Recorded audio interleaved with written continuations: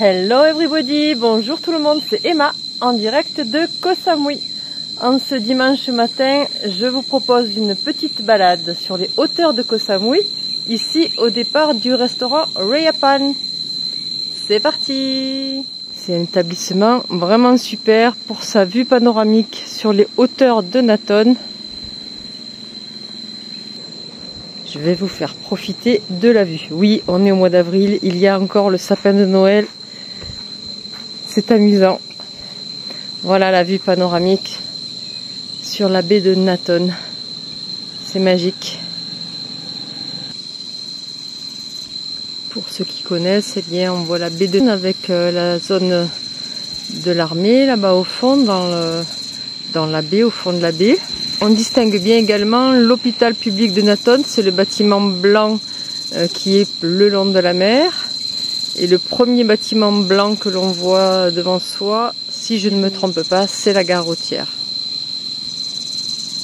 Voilà, Raiyaipan. Venez y prendre un verre, vous profiterez d'une jolie vue. Et vous serez dans une famille vraiment typiquement thaï, dont la fille a ouvert un nouveau restaurant qui se trouve du côté de Bampor, la route parallèle à la main road.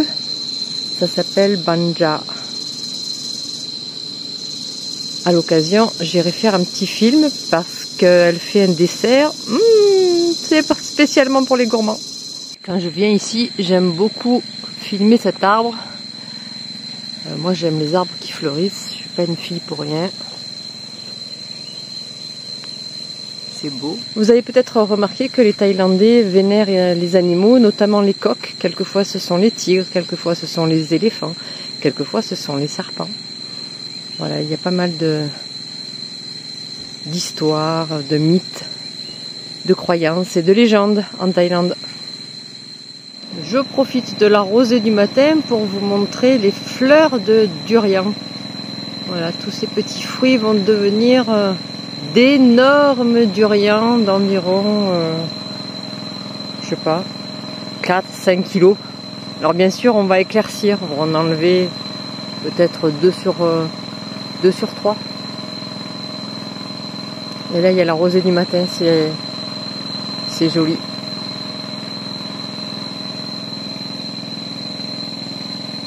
Et là, justement, avec la rosée du matin, il y a quelques fleurs qui sont tombées au sol. Et ça sent vraiment fort, très très fort. Aujourd'hui, nous sommes un tout petit groupe de 3 personnes. Et pour cause, les habitués sont ou en vacances, ou occupés, ou alors ils travaillent. Et aujourd'hui, on est avec Elisabeth et avec Pete. Voilà, on va faire une balade, on va profiter du soleil, mais surtout de l'ombre, parce que c'est très très chaud en ce moment. Alors, on vous propose de nous suivre dans cette petite aventure qu'on va essayer de réduire un petit peu aujourd'hui parce que c'est vraiment très chaud. Allons-y. Vous voyez, on ne s'est jamais approché de ce côté-ci. Les agriculteurs ont constitué une réserve d'eau naturelle dans laquelle ils pompent pour arroser les vergers. C'est très très malin. Ça s'est vraiment beaucoup développé ces 3 dernières années. Je vois qu'il y a beaucoup d'efforts qui sont réalisés pour profiter de la nature et de l'eau naturelle sans avoir à la puiser autrement. Là, on a des fruits qui tombent de cet arbre qui ressemblent à des pommes d'eau, mais je ne sais pas si c'en est réellement. Parce que c'est pas exactement la forme du... What is? Shampoo? Not sure. Hein? Not sure. Or maybe same family? Similar family. Similar, yes. Et là, il y a un bébé ananas, un tout petit ananas qui commence à pousser. Ah, durian! Durian. Les durian, yeah! Durian, yeah, yeah. Et il est venu nous dire qu'il y avait des durians. Il y en a beaucoup. Ils ont un bonsaï ici, le jeune homme vient de l'arroser. Waouh! Ils aiment bien les Thaïlandais avoir des jardins décorés. Et pareil de ce côté-ci, ils ont fait également une réserve d'eau Alors ils mettent des fleurs tout autour pour le délimiter. Et puis surtout, ils en profitent pour faire pousser des légumes. Là, je pense que c'est ou des haricots verts ou une plante grimpante. Je sais pas ce que c'est exactement. Il y en a une autre aussi ici qui fleurit. Je sais pas ce que c'est que cette plante grimpante qui fleurit. Il est venu me voir pour me montrer ses productions et notamment de cette plante qui pousse dans l'eau. Il m'a dit que ça s'appelait clôme. Je sais pas si vous voyez bien, ça fait des petites clochettes au bout de la plante. Ici on a un genre d'iris rouge, un beau vermillon. Mi plat?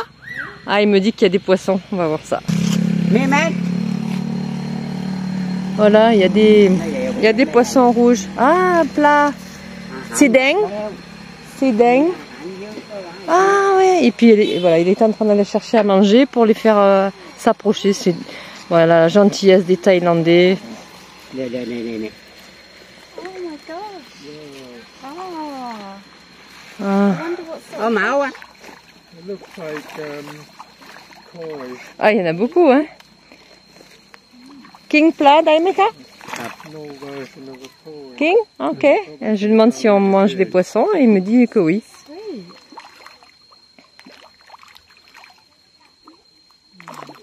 Il est en train de leur donner kapomaka, de leur donner du pain. Je cherche mes mots en thaï. C'est beau, hein? Et puis ils habitent à la petite maison qui est en face. Là. Chuối. Plaอะไรครับ Pla tap tim. Oh, captain. Pla nin. Plat capling. Pla tap pian. Ok. Voilà, ils nous donnent les noms des Pla poissons. đục. Pla đục. Pladuk. Ok, kapongka. Fish. Catfish. Pladum. Kapong. Kapomaka. Thank you. Beginning of money. Salut le toutou. Regardez la taille de ce régime. 1, 2, 3, 4, 5, 6, 7, 8. Il y a 8 niveaux et de chaque côté il y a une branche de fruits. Là il doit y avoir entre 100 et 120 bananes. Énorme. Encore un autre. Ah. Elisabeth est en train de dire qu'elle met les bananes lorsqu'elles sont mûres au congélateur. Et elle les sort, elle dit c'est comme un bonbon. En fait c'est le problème avec les bananes parce qu'elles mûrissent toutes en même temps. Donc il faut trouver des moyens de les conserver. Alors est-ce que c'est de la citronnelle? Je crois que oui. Oui. La citronnelle. Bon, on va essayer de passer le passage avec ce petit pont. Ça devrait aller. Voici comme un verger de fruits du dragon. Alors là, ils les ont vraiment organisés sur des piquets, des poteaux en béton. Et regardez à quoi ressemble le fruit en cours de formation ici. On le voit encore ici. Voilà, ici on voit bien la fleur. C'est une très jolie fleur. That is. So what happens to the flower? The flower will grow and will dry and it will begin to be a fruit. Good. That's the flower is finished now. yeah. You see, this used to be the flower, and this is the fruit now. Yeah, Already it's fruit, amazing. and from now we have to wait about 1 month and it will be It'll be finished. ready. Yeah. Partout où on passe, ben voilà, là on trouve des petits chilis, des petits piments. Ils sont tout petits, mais ils sont très très piquants. Et ici, c'est un papayer avec quelques papayes. Puis regardez, alors ce tronc de cocotier sert de tuteur aux fruits du dragon. Mais il y en a jusqu'en haut. Tiens, d'ailleurs, il y a une fleur là-haut. Si vous la voyez, on va dédier cette vidéo aux fruits parce qu'il y en a beaucoup. Alors, sur ce poteau, ce tuteur, ils sont en train de développer des fruits du dragon. Ici à gauche, eh bien, on voit les premiers durians. Ils sont encore tout petits, mais on les voit bien. Et ici devant, eh bien il y a quelques ananas, quelques pieds d'ananas. Et je sais que je me répète, mais voilà une allée telle que je la rêve. Un jour peut-être. On dirait le lac émeraude du Marine Park. Mais non, c'est une retenue d'eau avec quelques nénuphars, je crois, là-bas. Et on a décidé de s'avancer un petit peu par là parce qu'on va toujours tout droit. On a un itinéraire un peu établi. Puis aujourd'hui, on a le temps, on n'est pas nombreux. Donc là, on voit vraiment les fruits du dragon accrochés à un poteau. Alors, il y a toujours des pneus qui sont installés pour les empêcher de se briser. Et puis là, on voit une autre étendue d'eau, un réservoir d'eau naturelle. Avec encore des nénuphars. Ils sont jolis.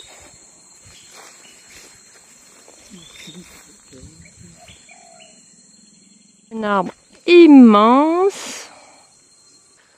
Et encore une retenue d'eau. Voilà, c'est vraiment super intelligent. Ils s'organisent pour compenser la période de canicule que l'on rencontre maintenant depuis pratiquement 2 mois. Mais là, ça commence à être un petit peu pénible parce qu'il fait vraiment très chaud en journée. On est vraiment dans les vergers. Il n'y a pas de bruit. Et il y a ce tronc qui est tombé d'un vieil arbre, visiblement. Et il y a ces plantes genre caoutchouc qui se sont développées autour. C'est chouette. On voit vraiment que la saison des fruits du dragon approche parce qu'ils sont en train de se développer. Et ici, ils puisent l'eau dans la réserve qui est juste derrière. Donc, ils profitent vraiment du maximum. Et en plus, ils sont bien abrités à l'ombre à cause des arbres qui sont tout autour. Là, il y a un petit bout de forêt tropicale avec des arbres immenses. Donc, ça produit une ombre qui profite à ce genre de plantes. Encore des petits ananas. Là, et puis voilà, il y en a tout du long. Alors celui-ci est un gros, vraiment gros. Sawadika! Misa parat yai! Voilà, là encore l'agriculteur est venu nous voir pour nous parler de son ananas ici, de son plant qui... What's the name? What's the name? His name? ชื่ออะไรนะครับ ชื่ออะไร สับปะรดชื่ออะไร มันเป็นพันธุ์พื้นเมือง พื้นเมืองโฮมสโตน พื้นเมืองของเกาะสมุยตั้งแต่นู่นแหละ โฮมสโตนสมุย Il come from Samui? Apparemment c'est une variété originale. Ok, Swaimak. Je vous ai déjà montré cet arbre gigantesque. Je pense qu'il a plus d'une centaine d'années au regard de ses branches et de son tronc. Mais regardez un peu comme il est immense. Il est dans une belle clairière. Ici on a encore une production de bananes importante avec des régimes énormes.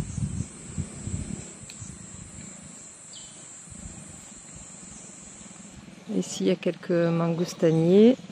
Vous voyez, quand la fleur du bananier est aussi grande, ça présage un régime énorme. Il faut dire qu'ici, les bananiers profitent de l'arrosage et vraisemblablement des engrais au regard de ce que je peux sentir ici, des durians qui sont juste à côté.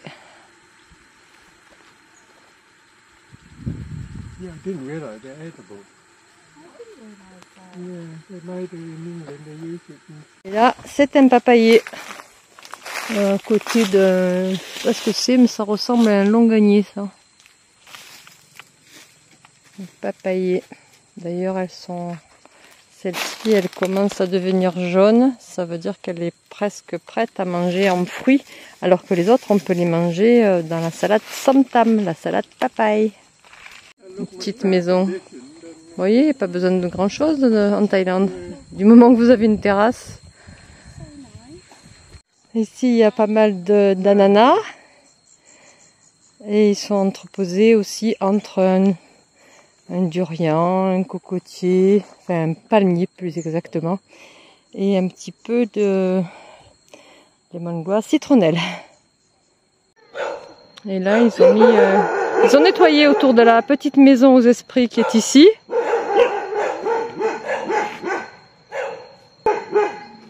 Et ils ont ajouté un petit jardin avec des nénuphars de toutes les couleurs. C'est joli.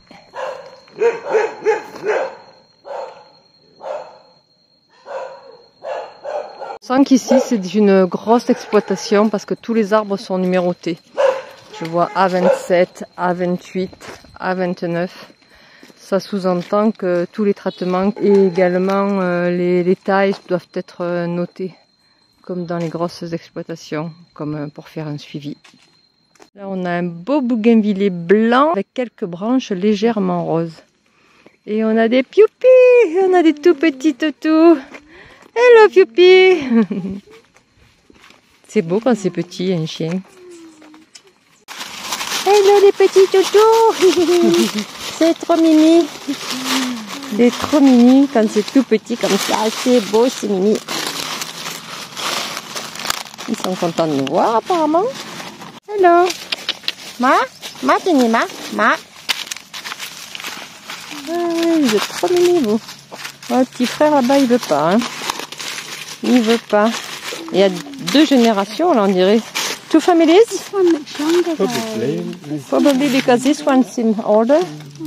Seems older than that one. And the black one here. This one are jackfruit. Regardez tous les jackfruits qu'il y a ici. Il y en a plein. Et le petit toutou qui nous suit. Énorme.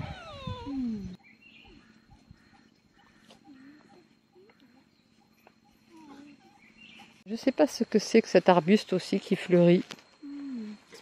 J'en ai pas de ça. Et ça a l'air d'être assez souple comme branche. Ça sous-entend généralement qu'il faut beaucoup d'eau. Un joli hibiscus rouge. Des belles fleurs. Alors si vous m'entendez malgré le concert des chiens, ici ce sont des jacquiers, des fruits du jacquier. Et ils sont énormes. Ça fait des quartiers, c'est différent du durian. Quelques petits ananas tout autour.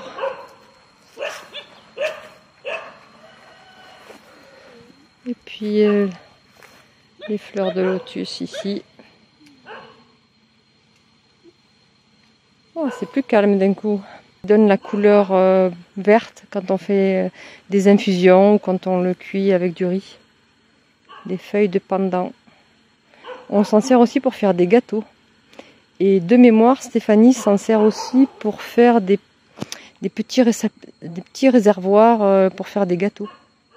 Je sais que je me répète, mais sincèrement, une allée comme ça, c'est pas top. Alors en fait, c'est joli quand c'est comme ça. Ça l'est moins quand les palmiers poussent et qui font 20 mètres de haut. Ils forment un peu, ils sont un peu dépoilus après. Mais bon, moi j'aime bien.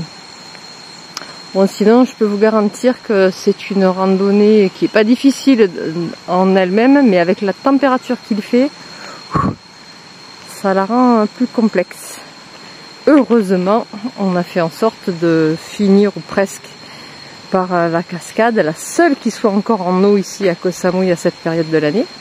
Donc on va faire un petit plouf et ensuite il nous restera 2,3 km avant de rejoindre les scooters. Mais en attendant, place à la baignade. Il y a un petit peu de monde, sawadeka. On va aller se tremper, faire un petit plouf. Sawadeka, français, sawadeka.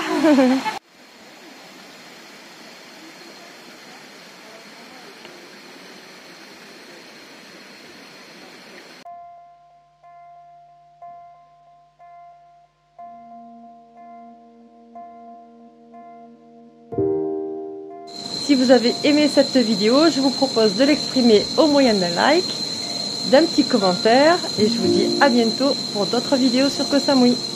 Bye bye.